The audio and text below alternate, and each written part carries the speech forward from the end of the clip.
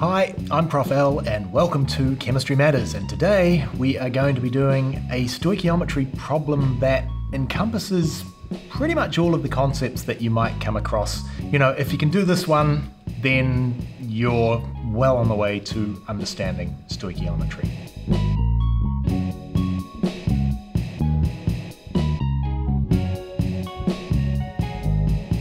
So, it's a little bit involved, and so what we have is a sample of sodium chloride. Now, sadly, this has been contaminated with sodium carbonate.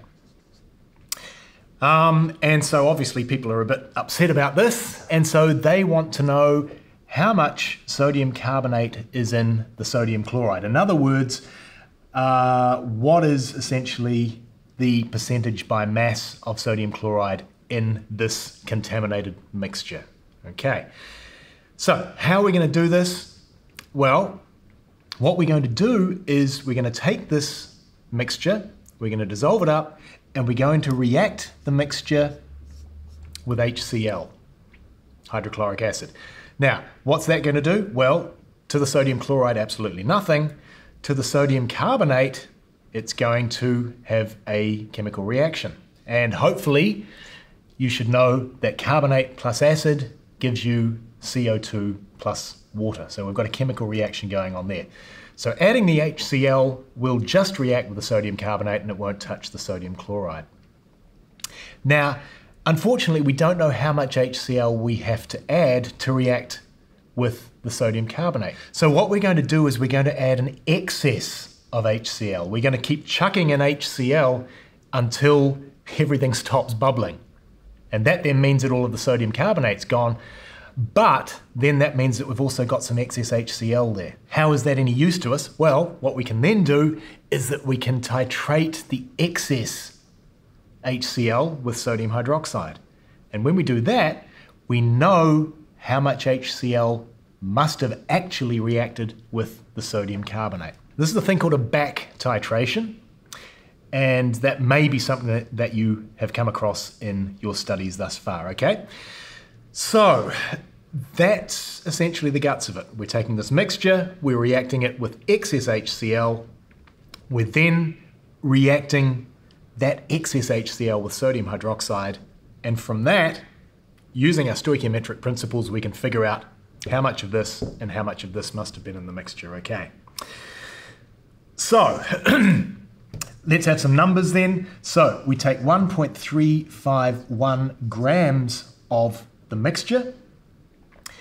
HCl, we took 50.00 mils, and its concentration was 0.225 mole per litre. And then once we have done that reaction, we then took our sodium hydroxide.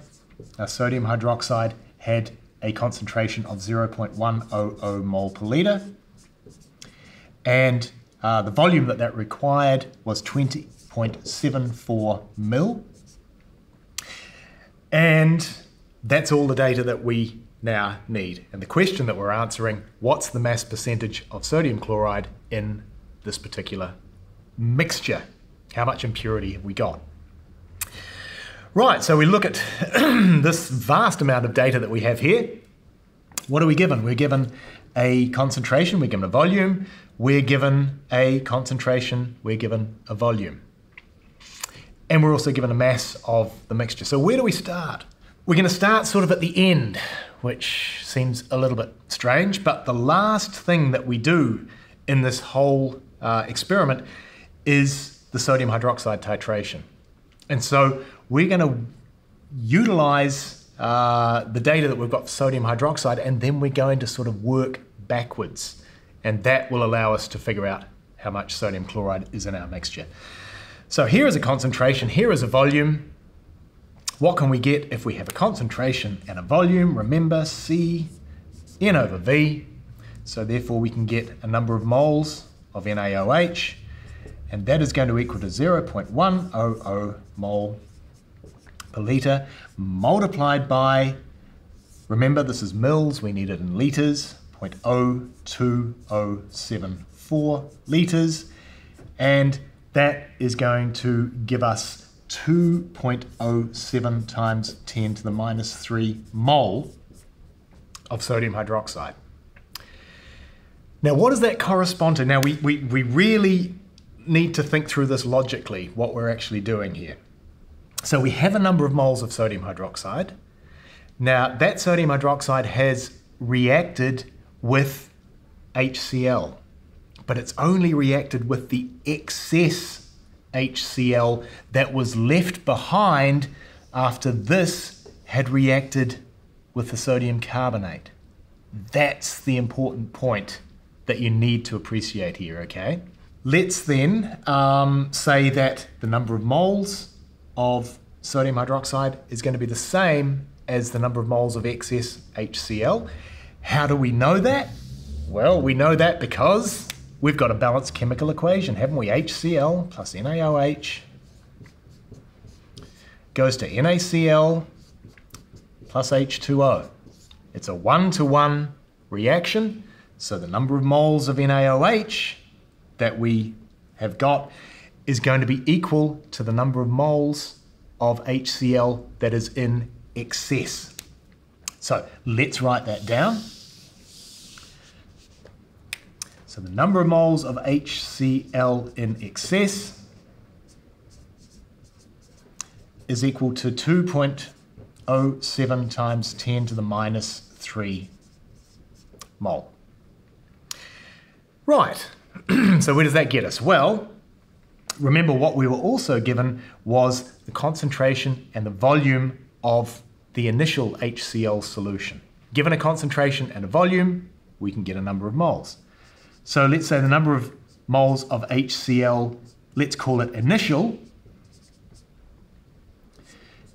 is equal to the concentration, which was 0.225 mole per litre, and the volume, which was 50 mils, again, put it into litres, 0.0500 litres, and so that then gives us 0.0113 moles of HCl we had initially. Okay, so remember we had that solution of HCl, we chucked it in our mixture to react with the sodium carbonate. All of it reacted with the sodium carbonate and some got left over. So this is what we had initially. This is what was left over. So therefore, the difference between the two will be the number of moles of HCl that actually reacted with the sodium carbonate. That's important.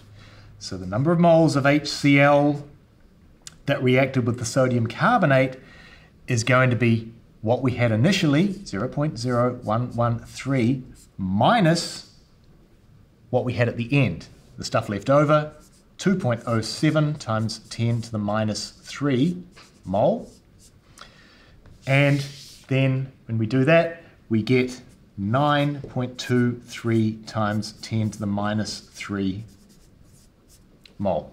Right, so that number, if you're keeping track, is the number of moles of HCl that actually reacted with the sodium carbonate. That's what we need to know, because we need to know how much sodium carbonate was in that mixture to begin with. So where does this get us? Well, it actually gets us a long way along the track, because this will tell us the number of moles of sodium carbonate that we had in the mixture. And we're 9/10 of the way there once we do that. First, before we do anything, we need to write the balanced chemical equation for the reaction between HCl and sodium carbonate. HCl plus sodium carbonate, Na2CO3. And what does that give us? Well, again, acid plus carbonate always gives you CO2 plus H2O. What have we got left over? We've probably got some sodium chloride left over. NaCl. Let's balance this up. One carbon, oxygen, oxygen. How many sodium chlorides do we need? Well, we've got 2 sodiums here. Chances are we're going to need 2 sodium chlorides there, which means that we're going to, chances are, need 2 HCl's there. And is this looking balanced? We've got 2 hydrogens, 2 hydrogens, 2 chlorides, 2 chlorides, 2 sodiums, 2 sodiums. We've got a carbon and 3 oxygens.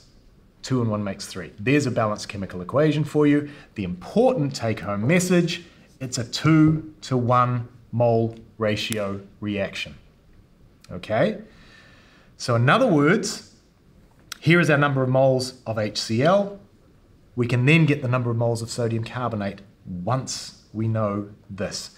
So let's do what we always do. Let's say, right, the number of moles of HCl over 2 should equal the number of moles of sodium carbonate, CO3, over 1. And again, remember, anything divided by 1 is just itself. So let's take that out so we don't get confused. So we want the number of moles of sodium carbonate. Here it is. We get it by dividing this number here by 2, which is equal to 9.23 times 10 to the minus 3 mole divided by 2. That then equals 4.62 times 10 to the minus 3 mole. Oh, we're getting close now. We really are, because now we've got the number of moles of sodium carbonate that was in that mixture. If we have a number of moles and we know a chemical formula, we can get a mass, because we can get the molar mass, can't we? So therefore, we go back to our good old M is equal to M divided by N equation. So therefore the mass is equal to the number of moles times the molar mass, which is equal to 4.62 times 10 to the minus 3 mole, multiplied by the molar mass of sodium carbonate, which is going to be 2 times 22.99 plus 12.01 plus 3 times 16 grams per mole. And if you multiply that out, then what that gives you is that the mass of sodium carbonate is equal to 0.490 grams.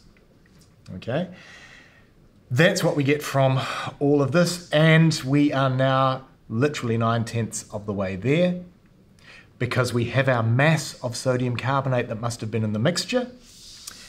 We know what the mass of the mixture was. Remember, we were told that the mass of the mixture was 1.351 grams.